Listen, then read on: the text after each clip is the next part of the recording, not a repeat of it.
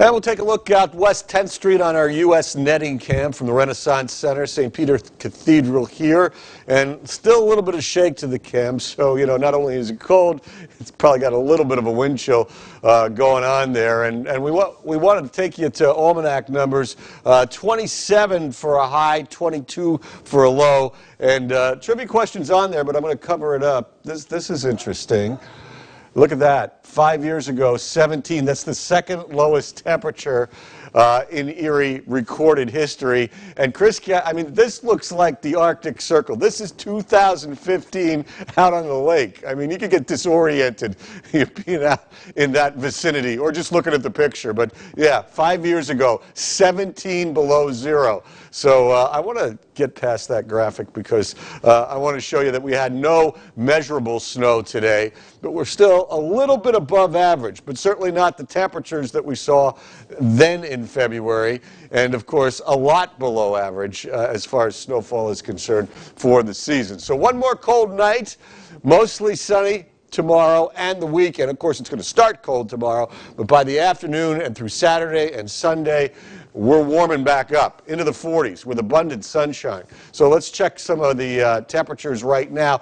Down to 20 at Penn State Behrend, 23 at Niagara Pier, 21 in McCain. Chaz called in with a 21 in Northeast, and already down to 16 in Union City. So this is your cold night. 13 from Janet in Cambridge, 17 Rose in Espyville, Titusville.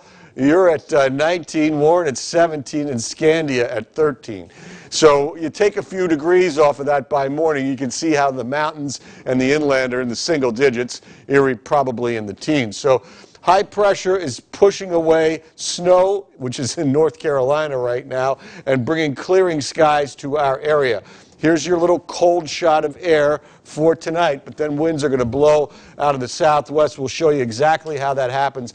If the clouds break up by morning, that's how you get the coldest temperatures, but watch what happens as we go on into tomorrow. All of a sudden, you see the red streamers pulling up out of the south for your Friday, and then when you go past Saturday, it gets even more pronounced here. You know, no clouds, no precipitation, and this, all right, that's your weekend in a nutshell there. And by Monday, it's still warm, but you got some rain coming later in the day. So for tonight, we'll just go 5 to 15 with any flakes ending and clouds breaking.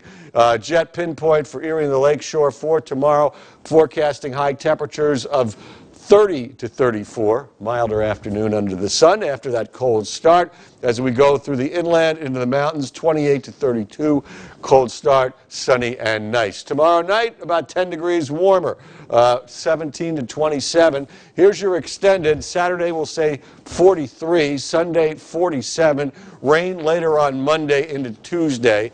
And those 44s and 45s may actually be higher by then, but then Katie bar the door. Wednesday, Thursday, we're just going down into the tank and Arctic air and lake effect snow at that time.